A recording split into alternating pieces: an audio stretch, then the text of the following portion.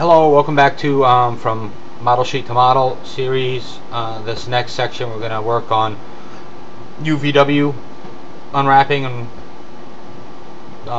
setting up pelt mapping. From there I want to go into mudbox in the next section and do some work on there for extracting a normal map.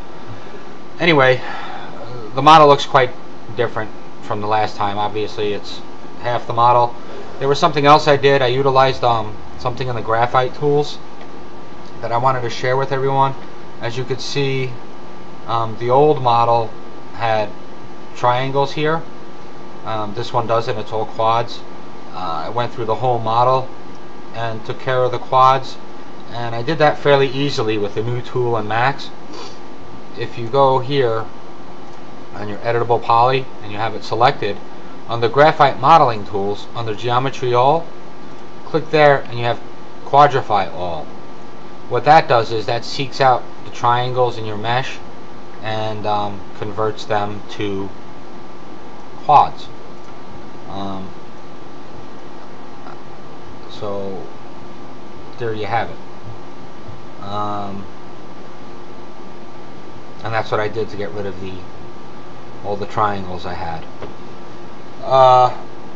So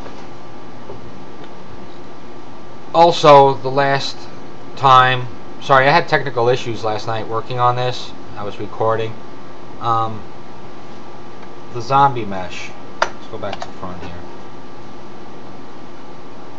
You see it's nice and even. Before my tongue was uneven, so I had to change the vertices on that, so that now what happened before is I had a split in the tongue, which I fixed. So anyway, I'm going to get with the UVW unwrapping and the pelt mapping. One important thing is UVW is really difficult for me to understand at first.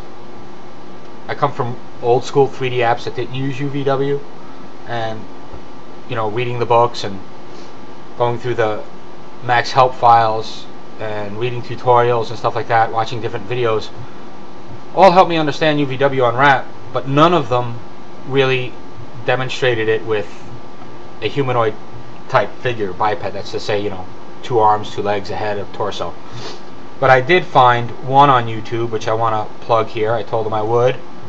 Excellent 3-part tutorial on UVW mapping and unwrapping in 3D Studio Max by user IWKYA1 right here. So definitely, if you're into the way I'm about to work on this in UVW unwrap, I'm not going to go into all the details, explain why you want to do it this way. I'm just going to do it. I mean, this is a school project and I'm just kind of dragging you guys along for the ride. So until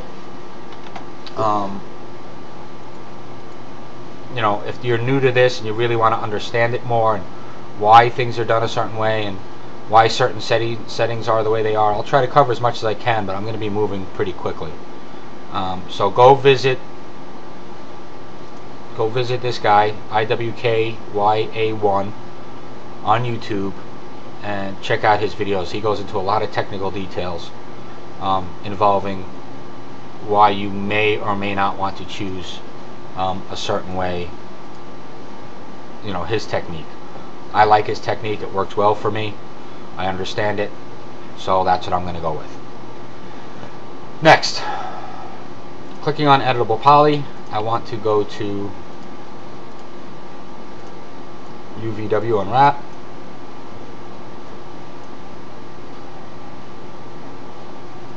Or unwrap UVW. We got this selected. Let's click on edit.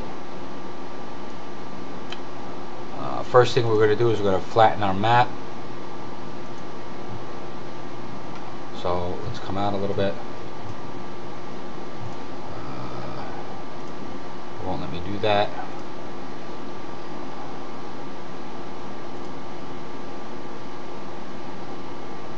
Alright, what problem am I having here? Oh. Polys. Flatten mapping. I'm going to bring the threshold up pretty high. Bring it up to about here, just so it's less pieces. The lower that number is, the smaller the pieces it's going to break it up into. Again, watch those other videos to explain a little bit more about it. So the next thing I'm going to do is come in here. I only want to do half of them, so I'm going to select my ignore back facing is selected. Let's start down here. I'm going to select the front half of these pants.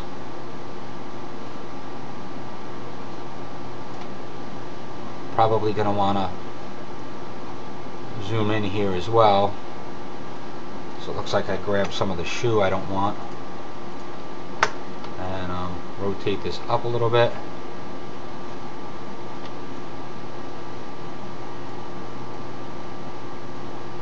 Unclick this, this. Select these guys. Select these guys.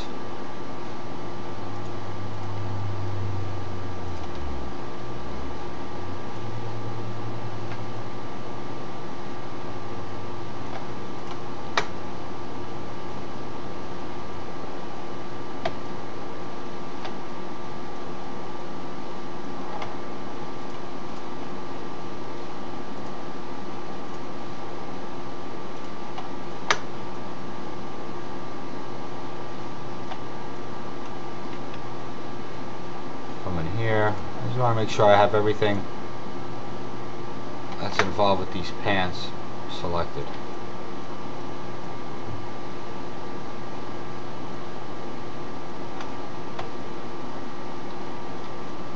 And if I don't, I could always fix it later, and we'll show how.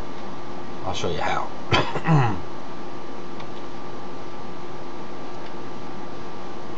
Here.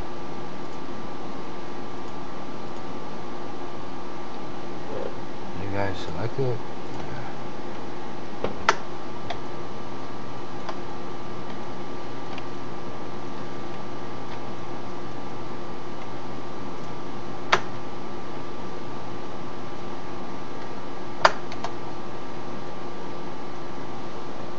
Okay. I think we're okay right now. If we're not, we'll find them later. So this is the front of the pants leg that I just selected. That's good. Because these are jeans, I want the seam. I could set up the seam right down the side here and on the inside, which is where my texture is actually going to create a seam. I'm going to draw it. Like where your jean pants get oh, what did I do here? There we go.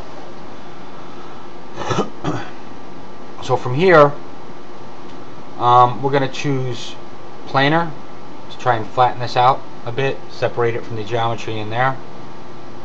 We'll click planar, and let's see how that looks here. It actually doesn't look too good. Take that off and go quick planar. Much better. Now at least it looks like the pant leg. Alright, so from there, I'm just going to move you off to the side for now. Because I want to separate out all my pieces. So let's come here. Oh, there's 9 minutes. I'll come back with more in just a bit.